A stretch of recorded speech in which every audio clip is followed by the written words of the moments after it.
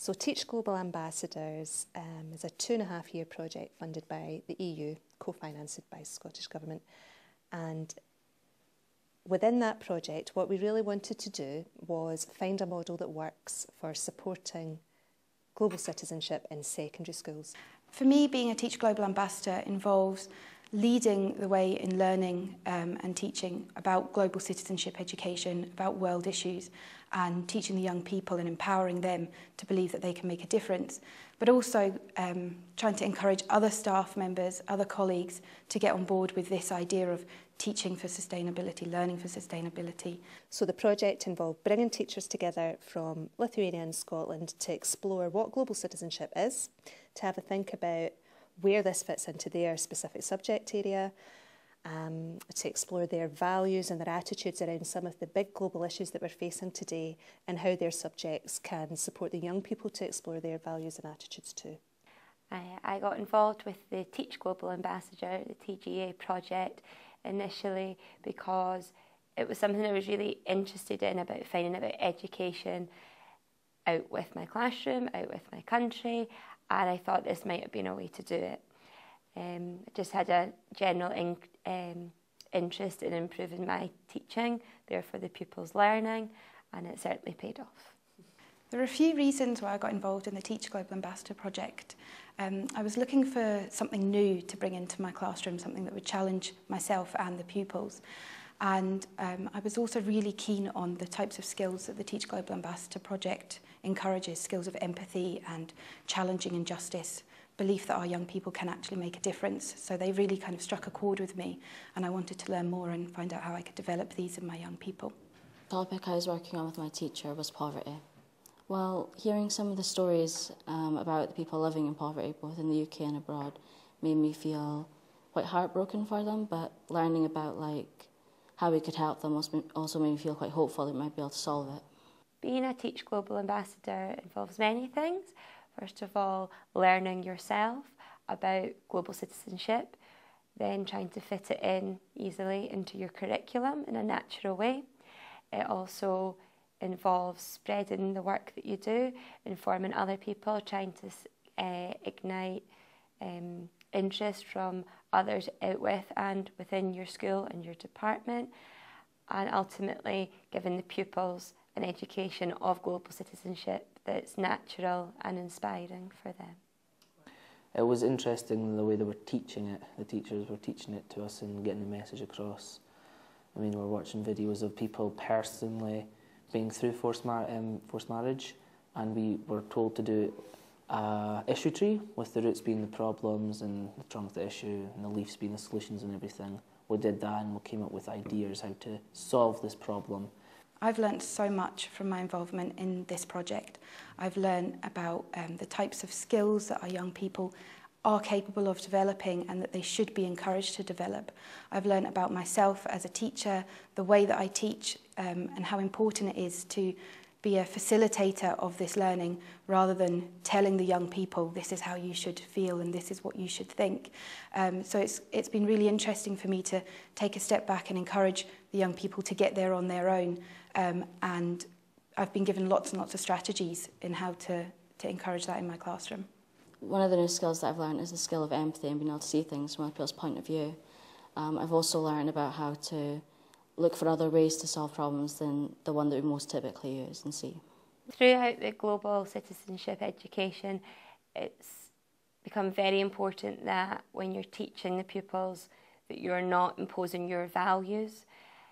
During the training sessions, values was something we did focus on a lot, and out of all the teachers on the course, we all had ever so slightly different values. And initially when you would look at somebody's values, you think a bunch of teachers would maybe have really similar ones, when in fact you have different ones. So when you're carrying out this global education, it's really important that you're not telling the children what is good traditionally, what is bad, what is wrong. It's about getting them really to explore why that's their values and what do they want their values to be. And you can share yours by all means with your reasoning, but it was really giving the pupils a chance to grow, to challenge their own, to challenge other people's, and to start to become the adults that they want to be, but have good, positive reasons for becoming that. I think the biggest thing my pupils have got from the project is a voice and a belief that they actually do have some power to make a difference, and the ability to problem solve and think about how they can get to that point of actually making a difference and being the change that they want to see in the world.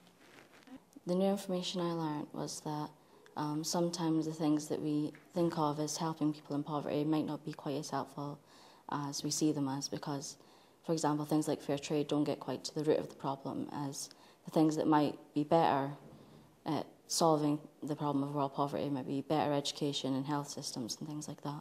I've definitely seen a growth in confidence. Some pupils that ordinarily might have just sat back and just taken things in have got involved and lent their voice and spoken up about issues, and they've started to feel strongly about it.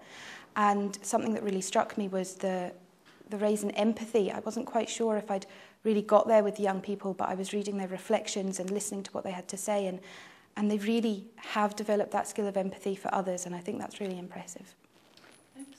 Yeah, during the food unit that we've been doing with the second years, it's been really nice to tie in the chemistry, biology curriculum with what they could practically do as scientists to help problems of fertilisers and food production in the world with what they think morally or their values would be, whatever they may be. There wasn't just one issue we looked at, but it was really nice and quite inspiring for them to start to realise that, as well as the hard facts of science that you would need to do to carry out solutions, that they could be carried out with some feeling and some aim behind them.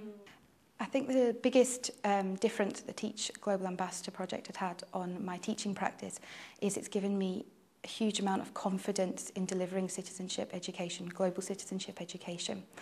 I think I always thought my subject lent itself quite well to those topics that we explore, and that I was quite able and confident in delivering them. But it wasn't until I got involved in the project that I learned that there's so much more depth that I should be going into and allowing the young people to explore. And I feel like I really now have the tools and the confidence to move forwards with that.